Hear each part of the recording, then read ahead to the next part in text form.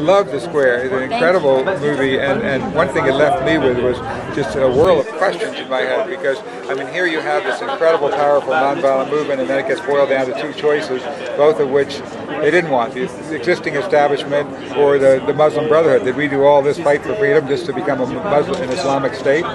So where did that take us? That's exactly right. I mean, I think that the choice was very depressing for many of the revolutionaries and the people that fought in the square, the choice between the military or the Brotherhood in the end of the presidency.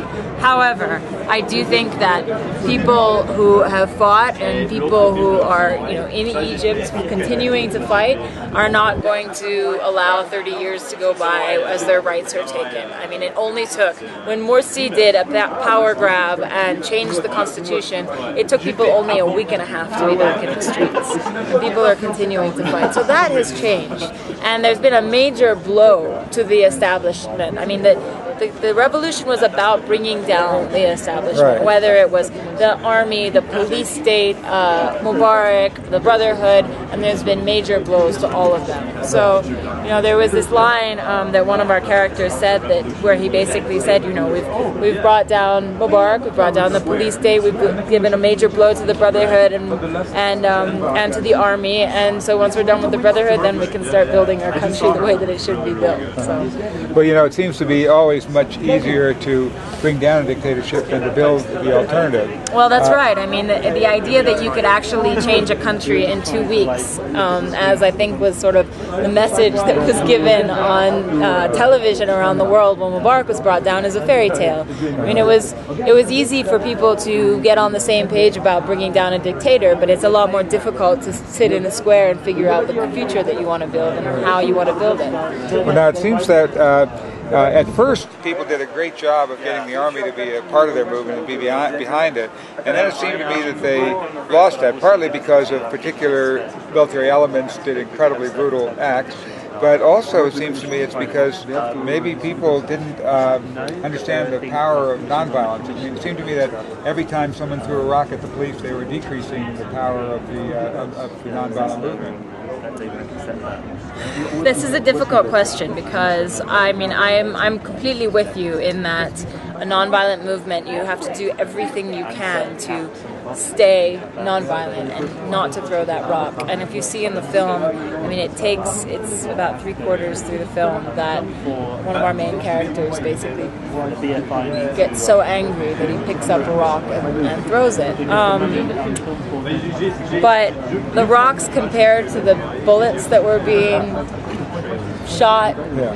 Well, there's no question that the rock was justified, but did it have any power, and didn't it just decrease the power because like the possibility of winning over the military, that people to be part of your cause suddenly gets lost? I don't think that there was any. I don't think that there was any hope that people had of really winning over the military. I think that the military has had a position in Egypt for a long time where they put themselves above the Constitution, above the law. Their budgets are not revealed, and that wasn't about to change anything. Well, let me ask another. Maybe I used the wrong word. Winning over the military, winning over many of the soldiers, because the soldiers were people like them. And I thought one of the powerful parts of your movie was showing so many of the soldiers originally supporting it. That's right, and I do think that I do think that throwing that rock does tend to decrease the power, especially to the public. On the other hand, there's this weird thing that I learned, which is over the last 2 years, which is that the fights would happen, but then the public would not really pay attention or be involved in that until there was major conflict in the square. So until there was blood, and this is why you hear this, which sounds sort of crazy, and especially somebody who's very supportive of nonviolent movements, until the news cameras cover things, and the news cameras don't cover things unless there's blood. Yeah, that's crazy. You don't get the support of the people, and that's what happened in the end with Muhammad Mahmoud in the end of the film. So it's a very complicated sort of situation, because if you asked me 2 years ago, I would say, that rock is completely the wrong thing to do. now, I'm not so sure.